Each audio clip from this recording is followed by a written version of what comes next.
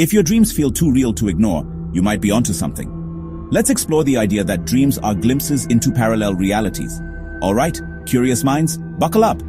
Imagine when you dream, you're actually tuning into the life of another version of yourself in a parallel universe. Sound wild? Let's dive in. First, physics. The first law of thermodynamics says energy can't be created or destroyed, just transformed. So, if dreams are just subconscious projections, they'd violate this law, right? Maybe our brains don't create dreams, they tune into other realities. Quantum physics backs this up too. According to the many worlds interpretation, every possible event outcome happens in a parallel universe. That's why rejoining the same dream after waking feels so seamless.